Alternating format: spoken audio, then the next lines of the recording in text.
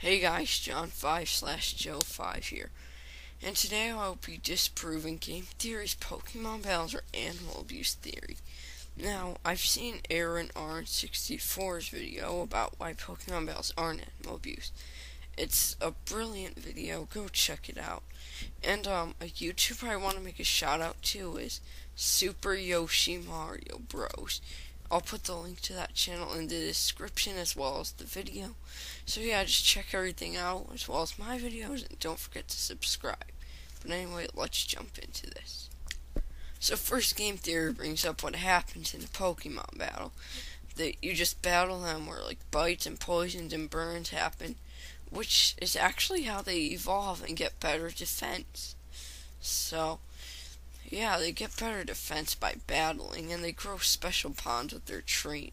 Yeah, and they do that until the Pokemon fan, until beautiful Nurse Joy can, fix them up and whatnot. So, he kind of, referenced to how this might be inspired by real-life animal battling, but, you see, the problem is that they'll starve their animals and beat them to make them stronger, but Pokemon trainers don't do that. Not even Team Rocket does that. And even one time, some guy had a hardcore, it was training his Pokemon hardcore, and Ash thought it was too much for them, so he asked if they wanted to go with him, but they just looked at him like he was crazy because they liked their trainers. Okay, so yes, they do get shocked, water pumped, and burned, but Pokemon like battling. Remember episode 14 where Pikachu was overpowered by Raichu, but he still wanted to battle? Well, and not to mention, trainers will be concerned about their Pokemon, whether they'll be strong enough or not.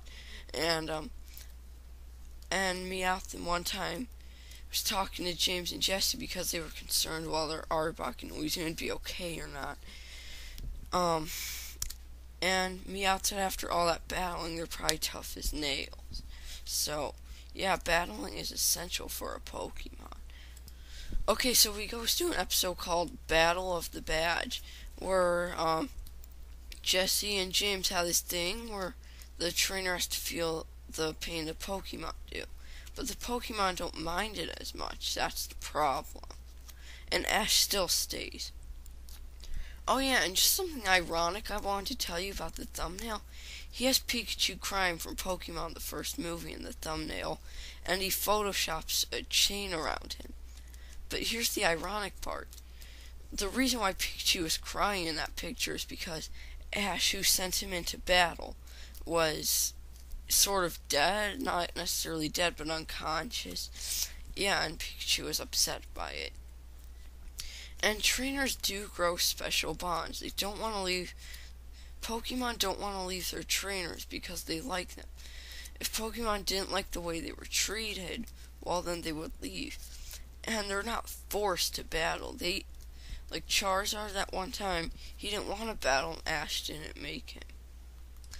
Oh yeah, and before you say, well, it is animal abuse because of that, well, Charizard didn't want to battle just because he's a jerk. He wasn't obeying Ash at the time. Yes, so now he brings up how you catch Pokemon but don't use them. Now, while that is true, he said they could be roaming free, but they could be roaming free where they could get hurt by other Pokemon. They need to be saved from other Pokemon. AREN64 made a brilliant statement that Pokemon and trainers are like a football team. The trainers are the coach and the Pokemon are the teams who take the hits. You see, the coach comes up with the strategy like the trainer does, and the Pokemon goes out there and battles, kind of like the football players do. Oh yeah, and something else, he said they could be roaming free, but what about the weak Pokemon like Pidgey, Caterpie, and Rattata? They're kind of in danger if they're free because other Pokemon might get them. Or they could even end up with a worse trainer. But as to Fossilizer sent his top 9 worst game theory videos, give him credit where it's due. He called out PETA for all the stupid, idiotic things he did.